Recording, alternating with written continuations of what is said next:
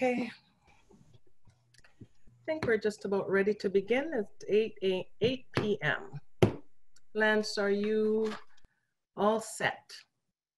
Absolutely. Wonderful.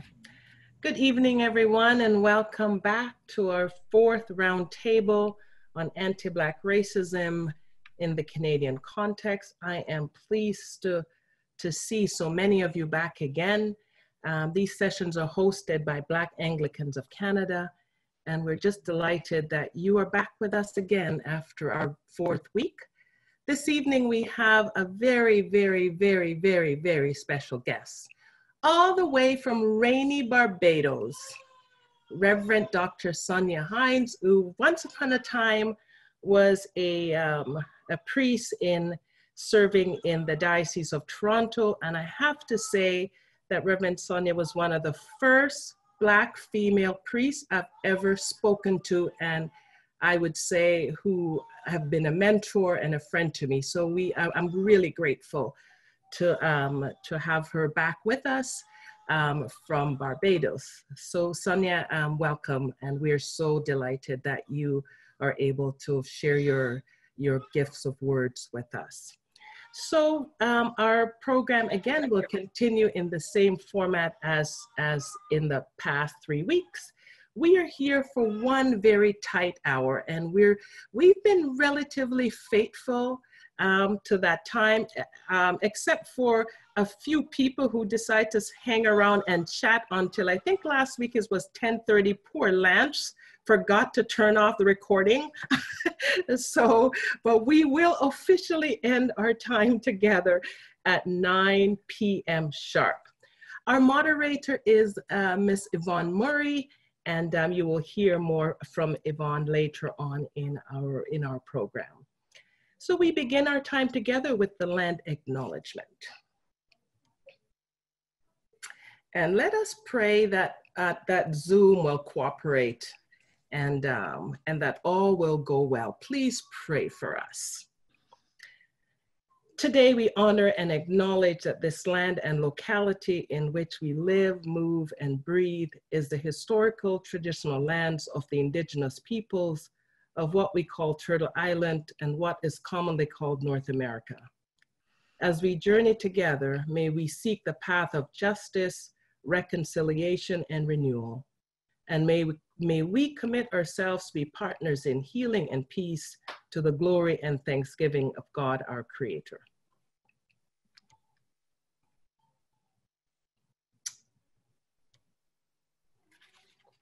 We have a sluggish PowerPoint. So let us continue.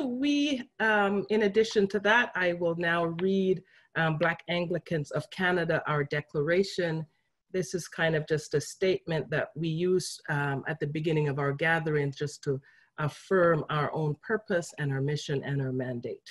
So this is Black Anglicans of Canada Declaration. We as people of African descent are commissioned and called to be ambassadors of reconciliation.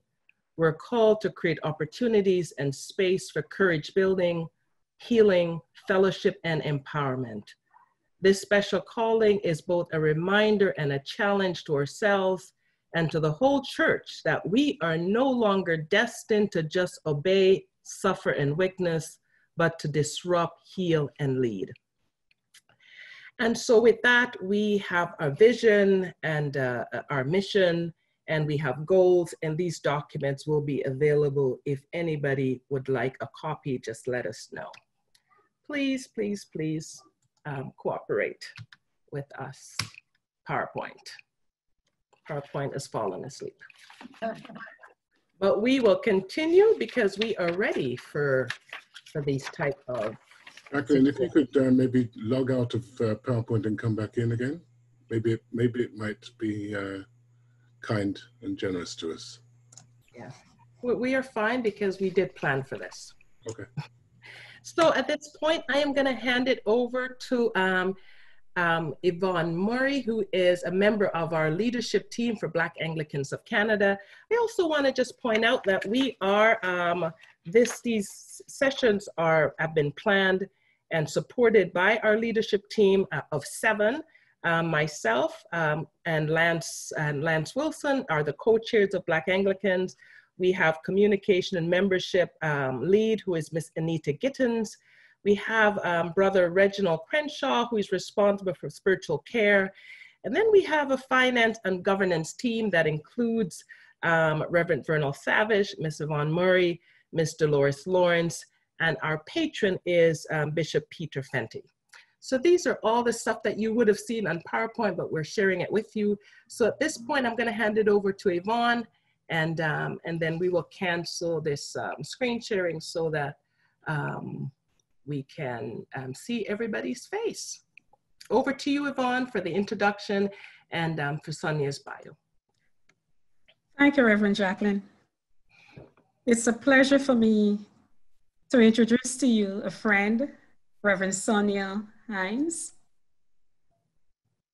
to share her experiences and expertise with us on bending the knee and changing the hearts, a Toronto model for a just multicultural church. Reverend Dr. Sonia Hinds is currently director of St. Leonard's Anglican Church. She felt a call to be a priest in the Anglican Church at a time when the Caribbean province of the West Indies had not yet decided that women were also called to the ordained ministry. This allowed a waiting period of 12 years, which strengthened her resolve to listen more earnestly to the Holy Spirit. During the discernment period, she worked full-time at the Government Industrial School while studying for a BA in theology as a full-time student at Codrington College.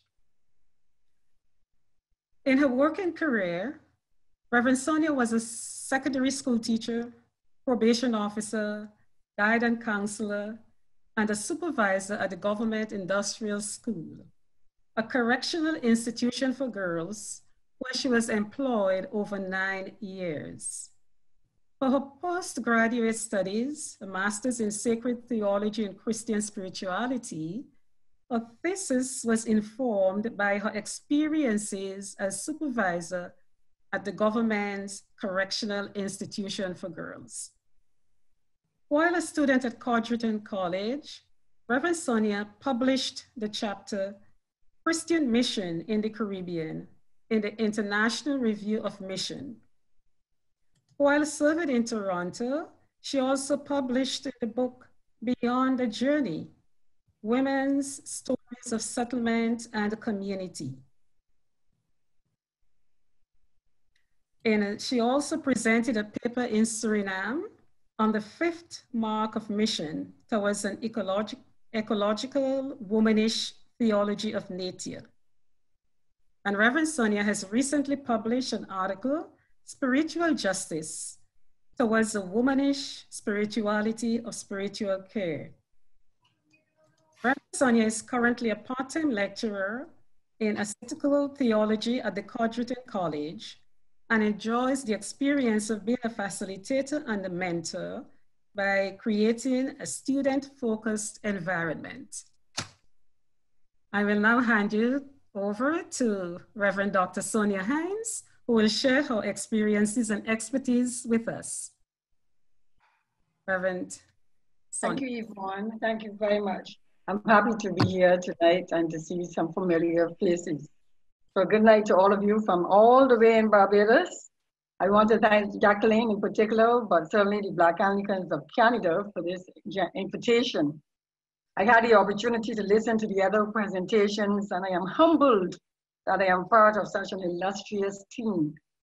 However, I'm still not sure speaking after Dr. Carl James, even a week later, was such a good idea. I dedicated my doctoral thesis to 2 persons, both of whom had died. My mother and someone who I never had the opportunity, the honor or privilege of meeting, Professor Rodney Mosley. Although a Bayesian and an Anglican like myself, my sense of his mission on his earthly journey caused me to join No Longer Strangers, read the report to the General Synod of the same name, and continue this work in the doctoral program that I concluded in 2014. I call it the work of inclusion, In fact, in acknowledging him in the thesis, I wrote, "His spirit lives on in the work that he began." And that is perhaps one of the reasons that we are here tonight and have gathered over the last 3 weeks. We are part of this mission to move the church from having its knees in the back of some of its members' necks to opening hearts, so to embracing its rich ethnic and racial diversity. I want to begin with a story. When I arrived in the Diocese of Toronto in 2001, the Anglican, the newspaper of the Diocese of Toronto, carried information on what I call its editorial page. Part of it states, a community of 285 congregations in 217 parishes covering 26,000 square kilometers. Of the nearly 5 million people who live within the diocesan boundaries, just under 1 million claim to be affiliated with the Anglican Church, with about 100,000 people identified on the parish rolls. The diocese is home to many, and this is the important part, the diocese is home to many ethnic and language-based congregations, including Chinese, Filipino, French, Hispanic, Japanese, Korean, and Tamil. The city of Toronto has the largest population of Aboriginal peoples in the country. That's the end of it. One day when I could no longer be comfortable reading this in the paper as a Black Caribbean woman of African descent, I decided to call the editor, Stuart Mann, and told him the challenge I was to the exclusion of Caribbean peoples, of Blacks.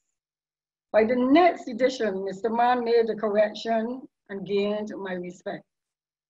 Later, when I sat as the Anglican representative on the Canadian Churches Forum for Global Ministry and had the honor of working with Alice Tudor and Jonathan in the Canadian Churches Forum for Global Ministry, I met his sister, Andrea. I recognized that it might have been a family trait, this openness to having the church to work at becoming more inclusive and welcoming.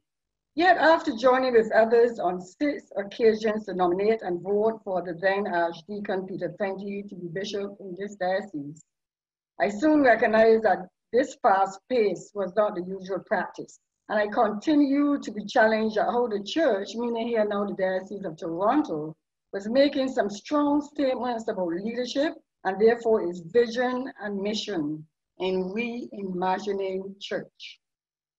Having grown up in the same parish family as Bishop Peter Fenty, I have always been aware, like many Anglicans and non-Anglicans in the Caribbean, prior to his leaving his home diocese, that he was called to be a bishop.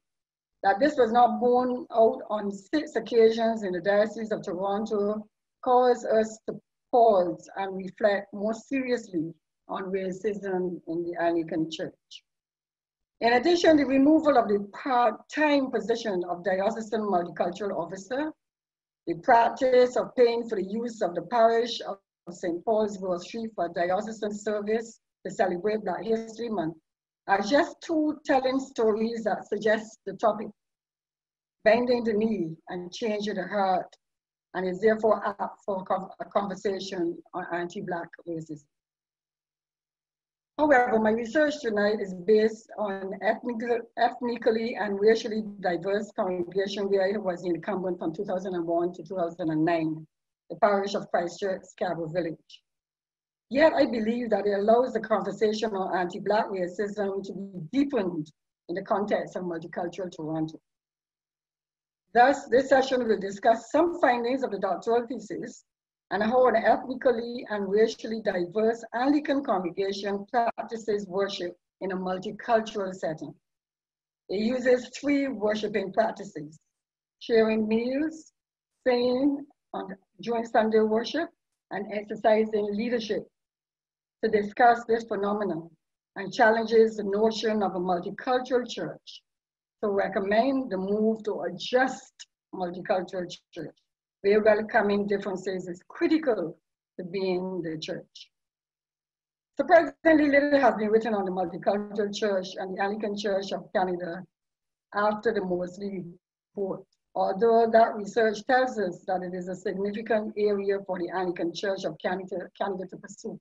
All it goes without saying that it was not going to be an easy undertaking, the research had attempted to continue the conversation began almost 2 decades ago. The starting point for developing a perspective of cultural diversity in an Anglican setting, therefore, might be the Pentecost experience as recorded in the Acts of the Apostles. Here, the Spirit enabled the speaking of different languages. What an affirmation of cultural diversity. For the Christian church, however, it can go further back. The story of the call of Abraham and Sarah to migrate. Biblical narrative could be used by the Christian religion as the basis of the belief that God calls people to move from their countries of birth to other countries. Consequently, migration is essential to cultural diversity since Christians believe by faith that God still extends that invitation in today's world. So strong is this perspective of God calling people to migrate that the three Abrahamic religions, Judaism, Christianity, Islam, have embraced this notion. In Abraham's call to migrate, these religions seem to recognize a signal from God that migration was part of a divine will. And although migration can be affected by social and political influences, this religious overtone provided a context for the three religions. But for them, God affirms migration and thus cultural diversity. In the situation of the Anglican Church of Canada in the multicultural setting of Toronto, however, migration for diverse Anglicans could be a challenge, given the name Anglicanism. Kevin Ward, in The History of Global Anglicanism, warns that although the Anglican Communion describes itself as a fellowship or communion of autonomous Christian churches united by a common history, confessing a common faith, and traditionally a common liturgy, Anglicanism is commonly seen as very English, a hangover of the British Empire and anachronism. Its very name seems to proclaim its limitations.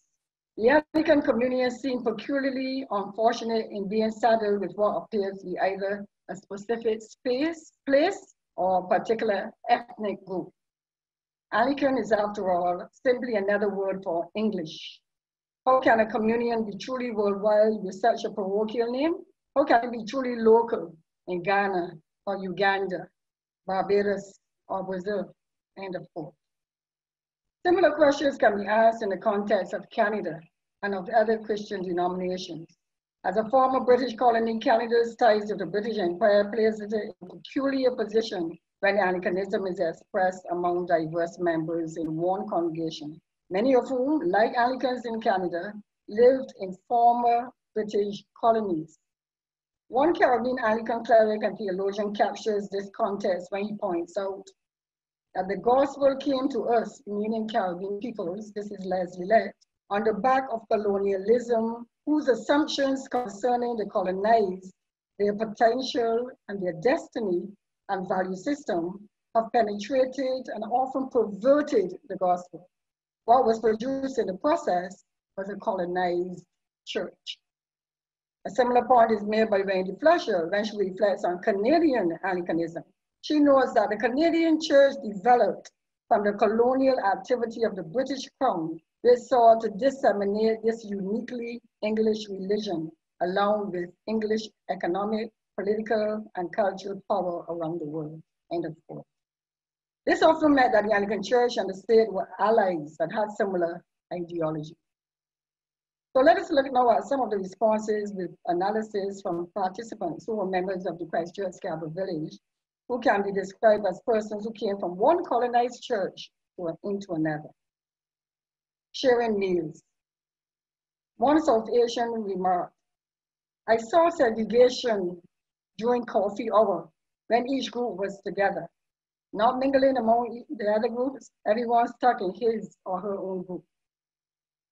Another person from the Caribbean, a Black person, said, when asked why she did not attend the coffee hour, her quick response was, "I do not drink coffee." It seems that the thought that it was also a time of fellowship might have eluded her. Another South Asian participant recalled, I remember the time when samosas were introduced and there was some resistance initially, but now everyone eats samosa. Because it was considered a novelty to the parish and Toronto when the annual Tuesday Pancake Supper was renamed Pancake and Samosa Supper at Christchurch Cabot Village. A local television and radio station crew, after seeing the church's advertisement, arrived on the evening of the event for interviews and photographs. The event was later televised on a local station. A South Asian said, when I arrived for over 30 years ago, there were a lot of whites attending the fellowship activities, and then they stopped. In recent months, there are more fellowship activities, but some of the whites do not attend. The self-exclusion of some whites from when there is the sharing of meals might be linked to the issue of white privilege, a concept that we can return to later. The other practice, singing during worship, Sunday worship. One Black Calvin person said, more singing is needed. There's a need to have the African drums during other services, and not only for Black History Month. A South Asian or Indian said, I would like to have the Indian banjo used in worship, not only the organ. The Indian priest, who was then the honorary assistant, encouraged hard clapping, but not appreciated by some of the long-term white members. And one white parishioner said, there's a sense of unity during the celebrations of different cultures on the day of Pentecost. And the third practice looked at in study was leadership. One white parishioner said, I was asked to teach Sunday school over 50 years ago, soon after I joined the parish, and within a short period of time, I was asked to be the Sunday school superintendent. One Black parishioner said, I came to this country as a cradle Anglican. I was asked by the white priest when I came in the 70s to be the treasurer. Although I was attending this church for a long time, I was never asked. But this was only after he learned that I was qualified in that field. On South Asian side about leadership, the Black female priest asked my husband in 2003 to participate in leadership roles. He was already very active in the Anglican Church in Delhi. The research and some of the above references leave no doubt in my mind that the Anglican Church of Canada plays a very important role in the construction of racialized identity. This is the reason that it is my conviction that the Anglican Church of Canada is called to dismantle permanently the image of a church that is perceived of having what Canadian pleasure calls historic privilege, and pay attention then to the needs of all its congregants as it continues to represent Jesus Christ in contemporary multicultural Toronto. Anglican priest and writer, the Reverend Dr. Roland Corwano, is more direct. He says, we are, to put it bluntly, an old church dominated by English speakers and English culture at the same time.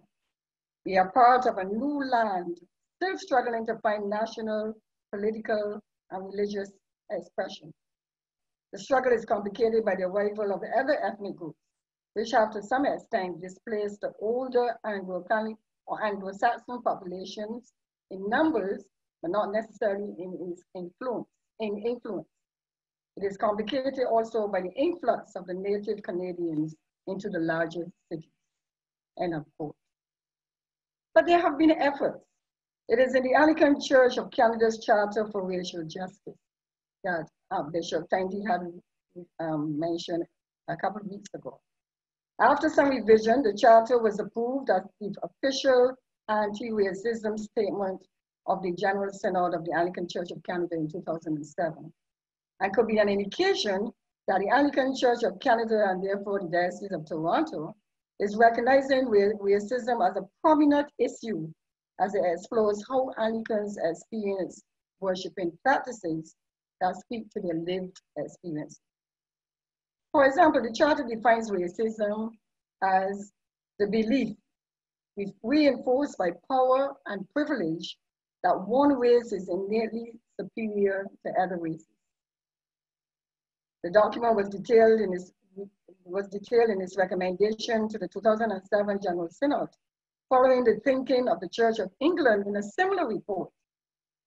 That report called An Amazing Journey, the Church of England's Response to Institutional Racism, a Personal Perspective. Actively a woman in the Church of England who migrated to England from Trinidad and Tobago, Glenn Gordon Carter reports. It, meaning institutional racism, persists because of the failure of the organization openly and adequately to recognize and address its existence and causes by policy, example, and leadership. Before recognition and action to eliminate such racism, it can prevail as part of the ethos or culture of the organization. It is a corrosive disease, end of quote. In light of all of these and other findings, I propose the concept of a just multicultural church at this juncture, and we claim the concept multicultural. However, I have qualified multicultural with a term that carries biblical weight, just. In allowing the concept multicultural to be used in a positive way, the Anglican Church of Canada, the Diocese of Toronto included, of course, reenacts the cultural diversity that started in the prophetic material and at the day of Pentecost. Robert McPhee Brown highlights that if you read your Bible, you will discover that justice appears to be God's middle name, end of quote.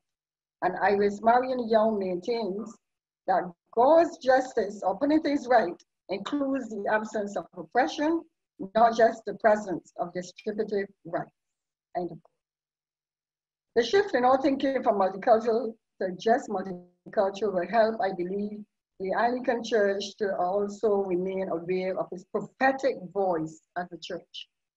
This awareness helps us to remain on the path that moves towards creating a more welcoming church, where the ethnic, racial, and cultural diversity of members are integrated in the worshiping practices and by extension in the society. There are two components of the just multicultural church: gender justice and racial justice.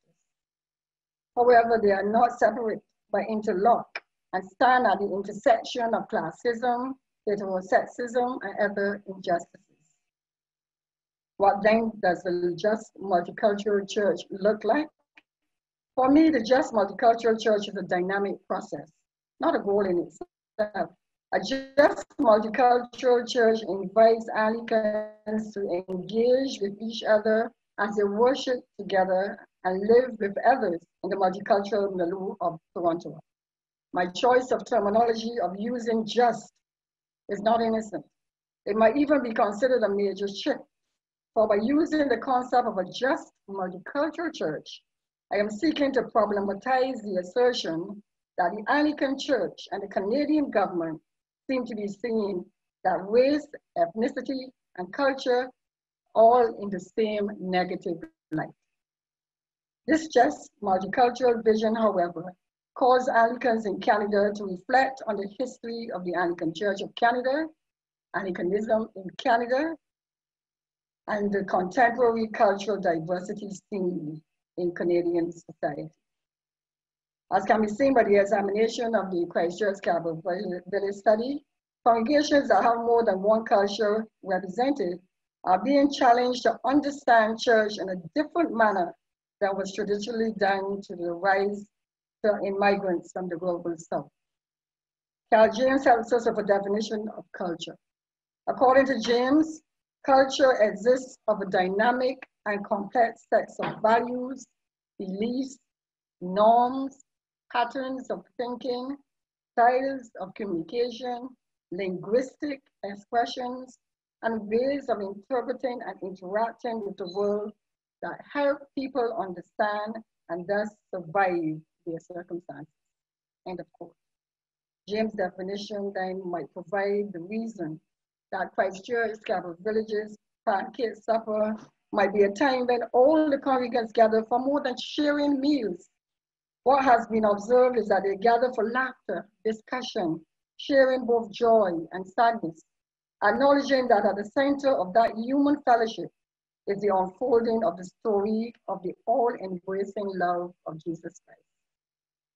The Anglican Church of Canada, therefore, is called to honor cultural differences and move beyond tolerance to engage in worshipers in meaningful worshiping practices.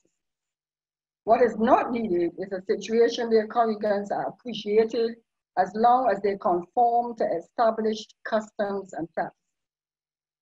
Benign highlights that the temptation to include in this manner is especially seductive to a nation which has multiculturalism as an avowed ideal, but which often stops at the song and dance or ethnic food threshold before entering the household of the other.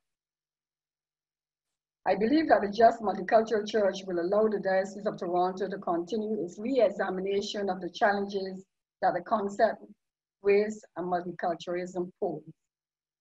Thus, my recommendation of this new term. I see that its worshiping practices might have led to prejudice and resistance on the basis of ethnicity, race, and culture, in spite of the intentions of well-meaning programs and policies. In the Just Multicultural Church, the ethnic, racial, and cultural diversity are taken into consideration in the liturgical planning and governance of the parish.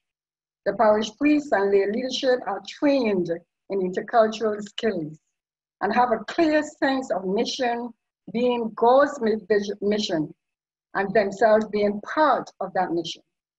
In addition, the liturgical team makes sure that international hymns, that is, hymns that are from countries represented in the congregation and elsewhere, are included regularly. Scripture is read in languages other than English and French. Drums and banjos are played during Sunday liturgy. And those who were born outside of Canada will be encouraged to wear their national attire, to name a few examples, and not just wear them on Pentecost Sunday. Finally, the Just Multicultural Church plays a prophetic role. It is no coincidence that the Truth and Reconciliation Commission in South Africa was initiated by a Black Anglican, Archbishop Desmond Tutu, who understood that God's justice is exemplified in the prophetic material in the Hebrew scriptures and moves us beyond revenge to empowering. In the book of Amos, for example, a major theme is that religion without justice is no religion at all. Amos describes the Israelites as enthusiastically participating in religious pilgrimages and festivals, and even tithing, but their treatment of the righteous and needy violates their condition with God, their covenant with God. According to Letty Russell, justice requires a practice of solidarity to end oppression, beyond working of individual access and assurance of rights. There's important work to be done, as the Diocese of Toronto is well aware, that moves from becoming, that allows it to move to become a just multicultural church.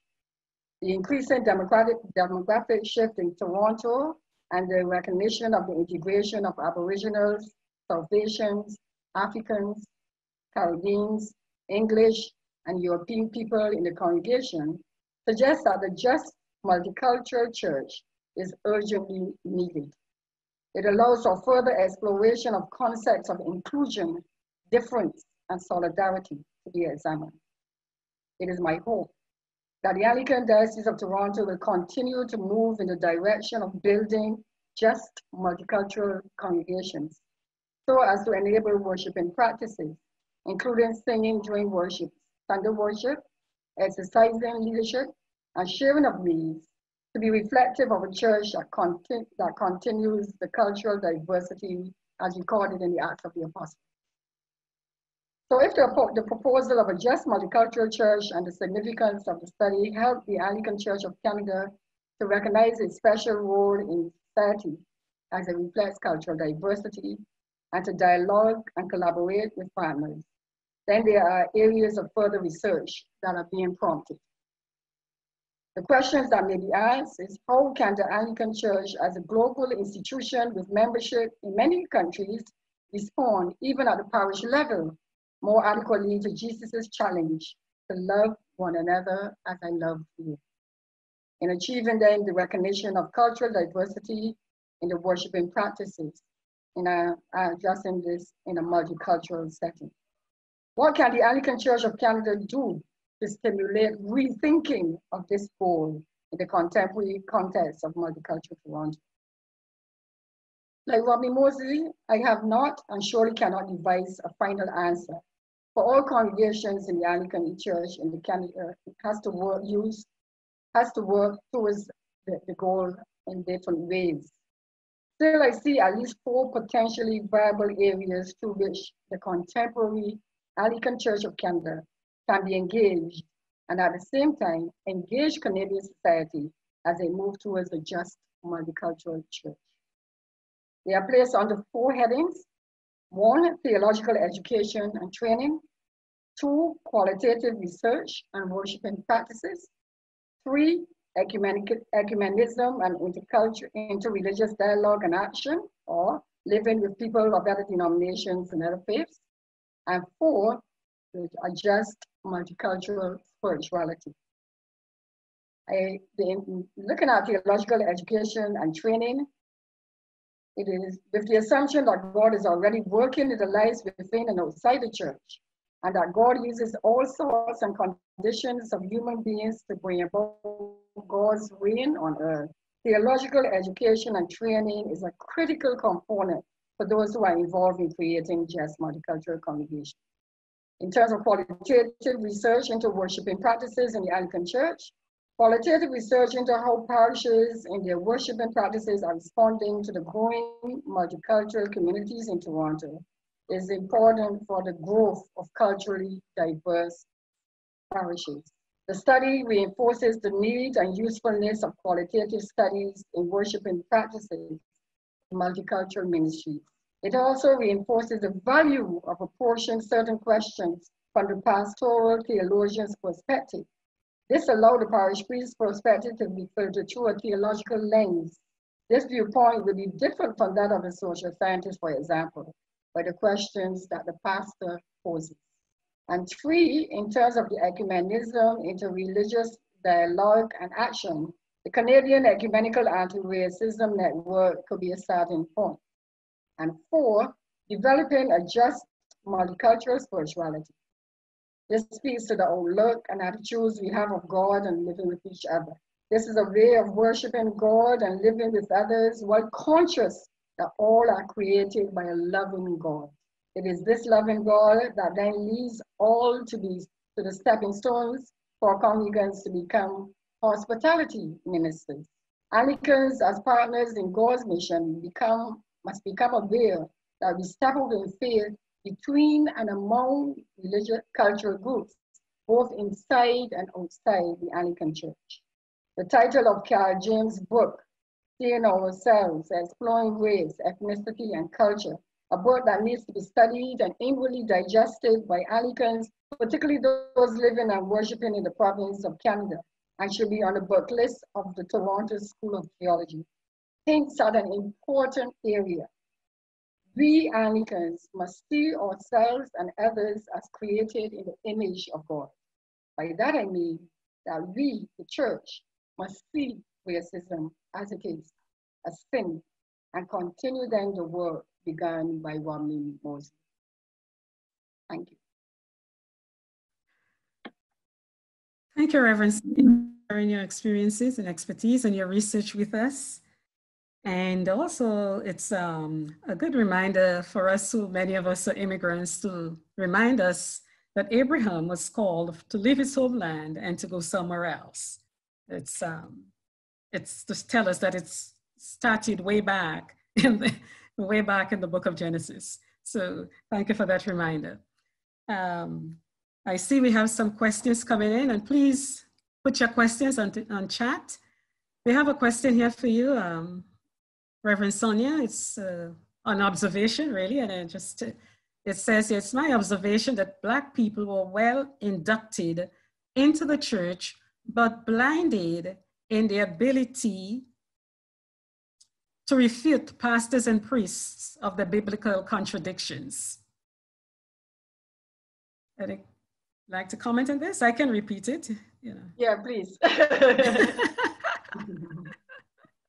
It says that Black people was well inducted into the church, but blinded in the ability to refute pastors or priests of the biblical contradictions.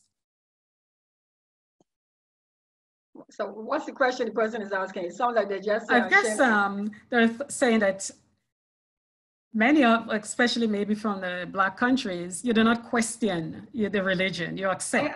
I don't support that. I think that there was a time when that might have been so, but given the way how the church is operating now, certainly in the Caribbean, we have gone past that in many ways.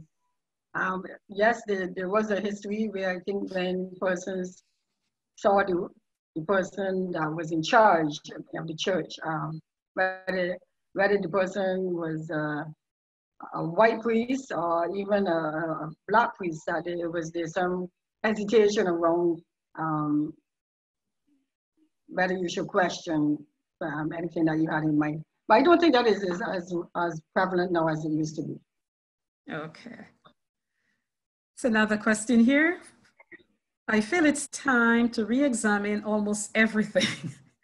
The nature of our buildings, our liturgy, our music, down to our vestments. Where can we begin to alter the very nature of our churches to be more inclusive and aware in the 21st century?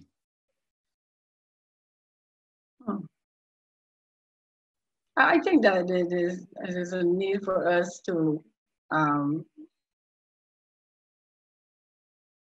look again at how we Anglicans are Anglicans, and to be able to embrace the differences. But in terms of what that person seems to be saying, if I'm understanding correctly,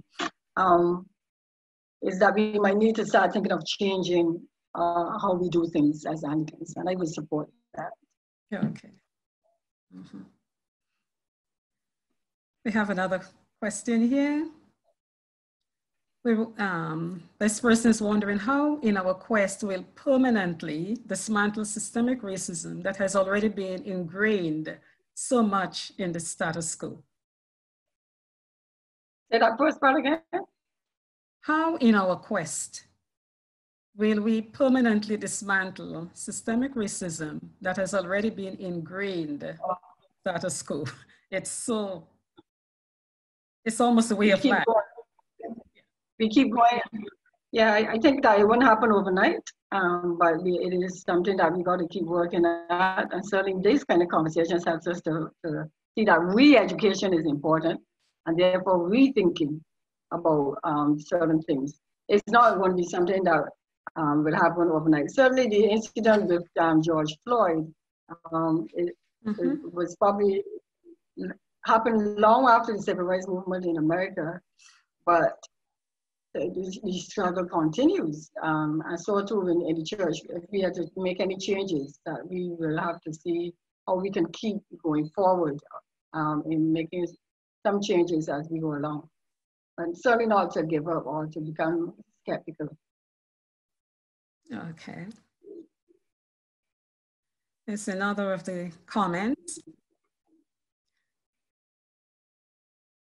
As long as I have been involved in ministry in Toronto, apart from some white siblings and allies, most of the work of multiculturalism was seen as that of ethnic groups. White congregations may not necessarily feel the problem is theirs. How can we be helped to better appreciate the ministry in this context?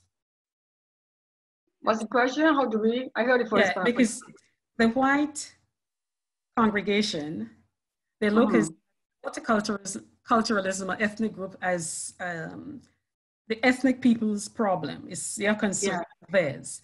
So how can they be helped to better appreciate the ministry in this context, in terms of being a part of this and being part of the solution then, instead of it's your business over here, you ethnic people? That might be something that somebody else might be able to answer better than me, so I can leave that out. One of the things that I find really interesting while I was living in Toronto, is that I think it was No Frills. I can't remember if it was all another supermarket, but they will have this section in the supermarket that has ethnic foods. And this section we're having all these foods that are supposedly eaten by these ethnic groups that are customers. And and I wonder sometimes if we work it like that in the church, that we think that there's these ethnic groups that we need to deal with, or that the white people need to understand. Rather than see that we are all of different ethnic groups. One of the things that Charles James has helped me to understand in that book and in other literature is that we need to understand the difference between ethnicity and race, or ethnic group and the whole question of race. So that then the whites will understand that they are part of an ethnic group too. So the person that put the sign up in No Frills clearly didn't read Carl James, or didn't get the memo that we all are part of an ethnic group. So we all have to work together to understand that. Okay. It seems that the church is suffering from the colonial effects. The current entire church, the current Anglican church, is suffering from the colonial effects. Should we not be focusing on decolonizing the Anglican church? How do we do that? I guess that is the question. That's the person has any suggestions. Decolonizing. Well, there's a whole lot around decolonization in terms of theology and so on. But it is not a sit back and do and read. It's really getting your feet dirty. And I think if the Diocese of Toronto is really serious, it needs to get its feet dirty in terms of putting in a position, not just anybody in a position, but putting somebody in a position that understands, that has some knowledge about cultural diversity, some training in racism, anti-racism, anti-Black racism work, so that when we go forward knowledgeable and focused in a way, instead of just putting things in place, but with no serious reflection. But the work continues that I believe started with the report by Rodney Mosley, No Longer Strangers, Ministry in a Multicultural Society. I think although we focus on Blacks, the question that arises out of multiculturalism is that there's a concept used in the law in Canada called visible minorities. That is part of the problem, that kind of language. So you have people classified that are considered visible minority. So they're visible, but they're in minority, and they are not people that are white. So if we have to deal with that in terms of translating it to how we understand ministry in the Anglican Church, we have to start questioning that kind of language and using language that is more inclusive. And some work has to be done in terms of training of clergy. Oh, okay. Yes, we have another comment here. The church can have the best resolutions and policies in the world, but if we do not get a change in the attitudes of the people, especially in the way they view one another, change is very hard to achieve. That's true. You have any questions? Yeah. Okay. Now we have someone here. Let me just get this question. Sorry if I take a little thing. I'm just bringing up my cursor here. Sorry.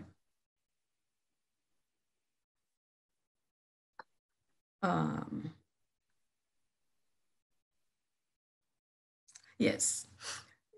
You said, Reverend Sonia, that you were called to the priesthood when the women were excluded as a priest to the Caribbean. And when you immigrated to Canada and faced anti-Black racism. Now you're back in the Caribbean. can you talk about the intersection of race and gender in the hope for a just church? Yeah, race and gender, those go together. We had a general secretary of the World Council of Churches many years ago said racism, like sexism, is sin. Oh. Put two words together in one sentence. And while I had to deal with the whole question of sexism prior to coming to Canada, I had to deal with racism in Canada. And it's probably no coincidence that when we treat other people that are different from us, it allows those kind of sins to be real. So in returning now as a person who was inside but outside the church, before I went to Canada, coming back in, the reality is very similar. Because I think the church, whether it's the Diocese of Toronto or the Church of Canada or the Church in the Caribbean, continues to struggle with accepting differences. And differences that allows you to see that the Holy Spirit is working in ways that we don't always understand, but because it's different, people reject it. So the struggle continues in the sense that I still find that the church is dealing with racism in the Caribbean context. I presented a paper only about 2 weeks ago on the Anglican Church and institutionalized racism, and pointed out how that was part of our reality as Anglicans here in Barbados in particular. So that racism thing is not something that happens outside of the Caribbean, but it is also there. And of course, the whole question of gender and injustices continue as well. Okay. There's another comment here. Some Anglicans are angry that the Indigenous territorial acknowledgement is read every Sunday. They're still saying this, although the residential school issue was concluded by the church 20 years ago. I know some parishioners are still conflicted by this basic issue. How can we move forward? By constantly looking back. I think that sometimes we want to move forward and forget what happened in the past. I think we have to, in order to really go forward, we have to keep learning from the lessons in the past. So just because somebody apologized, for example, or just because you put somebody to be in charge of the cultural diversity or the multicultural thing, it doesn't solve the problem. It means that the work continues, that the work to be more inclusive and to continue to move from tolerance to embracing the different diverse congregations. So all of that to say that I think that's something we have to go back to work forward, to go back to go forward. We can't just keep going forward. We have to learn the lessons from the past. Right. Beyond current expressions through vestments and music, do you have any thoughts about Black liturgy in Anglicanism, and what might that be? Yes, definitely we got to start with the food and the dancing and the clothing and move to some serious conversations around the whole question of racism. I don't have a problem putting on African attire. Last Sunday in Barbados, we had National Day of Significance, remembering the 1937 riots, and this is a season of emancipation in Barbados at the moment. So we are able to recall the African history that we have here, and people put on their African attires. But having persons come in to talk about the history, how we got there, and what happened after we got there, and what we are doing now, and we certainly be able to guide us even further into us moving forward together. But the food and dance and the clothing thing are not enough. Okay, time is running out on us, Reverend Sonia, so we have to wrap up at this time. For those who had questions and we couldn't get to it, I guess we can get it through later, and you'll get it on veil or something. So Reverend Sonia, I wish to thank Okay. you so very much for sharing with us and taking the You're time welcome. to contribute to our conversation on anti-Black racism in the Canadian context. And I Thank you. I have put my email address in the chat, just in case some of my friends who are in the chat this tonight haven't contacted me recently, would like to do so. So just in case, Sonia Hinds @gmail.com is there. Thank you, Yvonne. Thank you, Reverend Sonia. And thank you, Jacqueline, for inviting me. No problem. I'll pass it on to Reverend Jacqueline. Thanks again, folks, for being here with us, our fourth evening of amplifying anti-Black racism within the Canadian context. We are so delighted that you've joined us. We have more to come in August. We have a fresh slate of different voices from our community. Next week, we have a historian, the Reverend Denise Gillard will be with us, Canadian Black church history. And Reverend Denise is a Nova Scotian, Indigenous, I think a 10th generation or 9th generation Indigenous Black Canadian, and she will be an incredible storyteller. So please join us next week. And then we have more to come. So please come on back. August is full, and September, you don't want to miss it. So please continue to join us and to join the conversation as we try to amplify anti-Black racism within the Canadian context. And we just appreciate your time and your support. Black Anglicans of Canada, we are just a new group trying to just find our footing. So we appreciate your support. So if you want to support us, please do so via our blackanglicans@gmail.com.